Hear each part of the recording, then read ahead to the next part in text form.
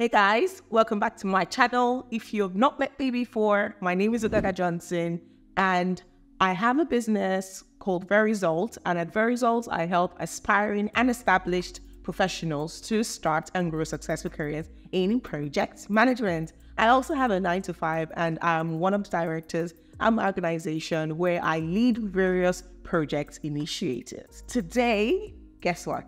You're going to come to work with me.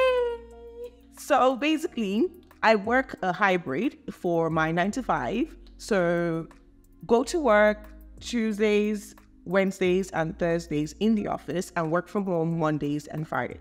So that's really comfortable and, makes the work-life balance a lot better. For my business, I and my staff, we work remote, okay? And the good thing also with my 9-to-5 is that summer hours, we actually work reduced hours. So we get every other Friday off. And today is one of those Fridays. So I'm working fully today remotely for Verizult, leading various projects and initiatives and programs that we do. So here's how we go. So let's start the day. I start the day by checking my emails. I sort through them and I actually have various folders. So I have like urgent, important, leisure, not important. So while sorting through my emails, I put them in their various folders. And for the urgent ones, I respond to them like immediately. And for those that are not important, I just take note of them. Or if I still have time, I respond to them. And I typically do this checking of my emails and sorting through them for about 30 minutes once I start the day. So up next, I have a daily stand-up with my team. And because we're working remotely, you can imagine that we're all in different countries and time zones. And sometimes as a project manager, you may find yourself in a situation where your team members are in different time zones and just geographically spread. And that's the situation I find myself in. So as a team, we decided to do what we call a text daily stand-up. So instead of the typical, joining a call and doing your stand-up, we decided to just send a text using our staff chat platform.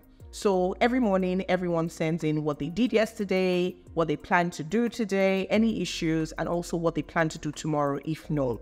So this way, we're still kept informed about what we're all doing, we're micro-committing to each other, well, what's going on, and it helps us to just align our tasks to the project goals and priorities. And this activity usually takes about 15 minutes for us. I recently shared 5 things I wish I knew as a new project manager. Now, these 5 things have made me to become a better project manager. The video is going to pop up, so check it out, watch it, right? And one of the things that I shared there, the 5th point, is being flexible and adaptable. Now, a few years ago, in my typical and rigid project management mind, I would never have said yes to a text daily stand-up. What is that? But I'm learning to, listen to my people, listen to my project team, and be willing to, change and be flexible to the ways that I work and to work in a way that, best suits the people that I'm working with. As long as we'll be able to deliver the project, then why not change? And, one thing is that at the end of the day, the people are going to deliver the project. The people are the greatest asset of the company. So be willing to be flexible and adaptable in your ways of working to what suits everyone and ensure that everyone is comfortable with it. Meetings.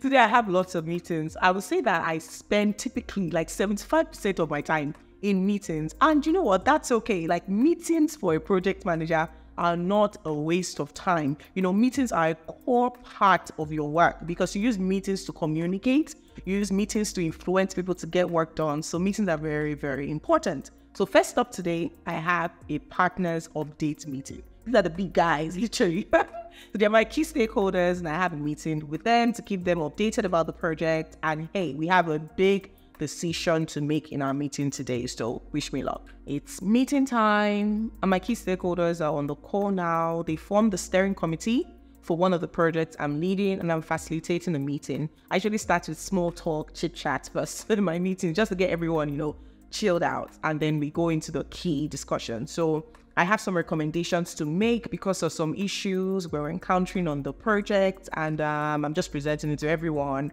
And I'm going to allow everyone to decide by voting, and then we'll make a decision. It should be fun. Meeting is over.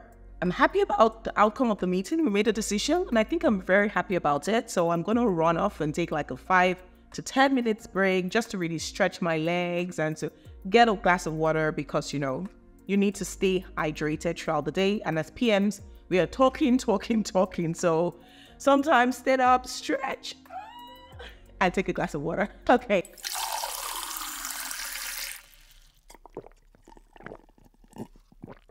I have 30 minutes before my next meeting, so I'm going to catch up on some emails. Emails are one of the ways I communicate on projects. So basically, the project manager's role involves up to 90% of communication, whether you're communicating by email, communicating in meetings, in person, over the phone, you are always communicating. Oops, meeting time. I gotta go now. We're having a brainstorming meeting to develop ideas as we begin planning one of the projects.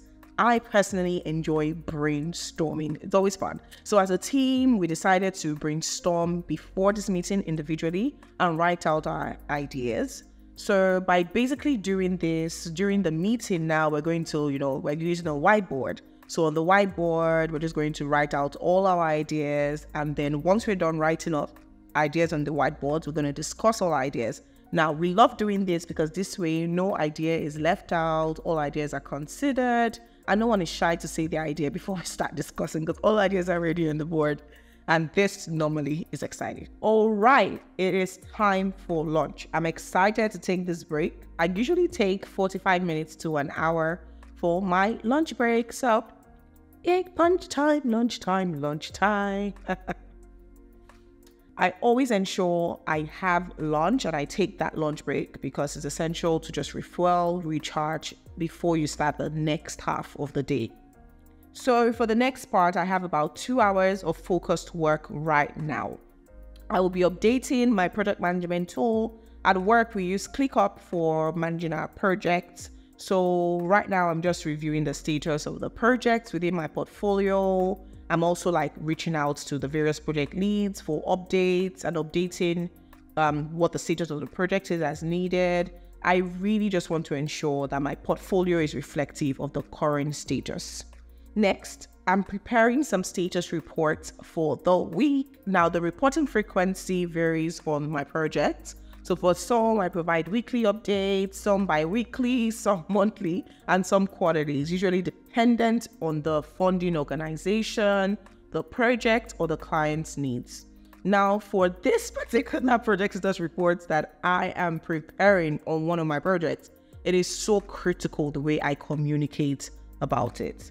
And if you want to know more about project status reports, what it looks like, what it should contain, you can check out my video on project documents and it will pop up shortly. That ended up taking longer than I'd imagined. I think I needed a quick 5 to 10 minutes break. So basically, one of the reports that I was writing on, I needed to talk about the issues and challenges we've been having and suggest some significant changes. And, as a project manager, you run into issues, you encounter this, and you have to communicate these things and be transparent to your client. So I had to ensure that the way I communicate about these issues, the way I tell it, it's in a way that will ensure that the client is not resistant to the change, but, supports the change. Your client is a key stakeholder and they could be resistant to changes because you're not communicating it in the right way. So you need to ensure that you communicate properly. So I literally was writing only maybe a page and I spent so long on it because I changed. But I think I came to a place where the information I was communicating was clear. And I think when my client sees it, they'll really understand that these changes are essential. So I think it went well. All right. So now I have 30 minutes more before wrapping up the day. And I'm just going to check my emails and respond to urgent emails. Wow. I don't really have many emails this evening. So I'm just going to read through all the important emails I have in my important folder. I'll respond to more of them. And just do that. If I can't finish it, I always have tomorrow morning to do it, so that's fine. And maybe I'll take some time to just read through the leisure folder, just kept informed on trends and things that are happening in the industry. Okay, so this is the end of the day. Success! Another day in the books. And I'm so glad about all that was achieved today. Now, one thing about the role of a project manager is that no 2 days are the same. And for me, that makes my role very exciting. and makes me to look forward to tomorrow. So thank you so much for coming to work with me today. I'm so happy and I'm so excited you did. And I hope that you enjoyed watching this video as much as I enjoyed recording it, because it was fun to share my life with you. So thank you so much. And if you enjoyed this video, don't forget to like, to share, to leave a comment, and subscribe. And if you are interested in project management, learning more about it, I have lots of videos about project management, so do check them out. And if you do, I'll see you shortly. Bye.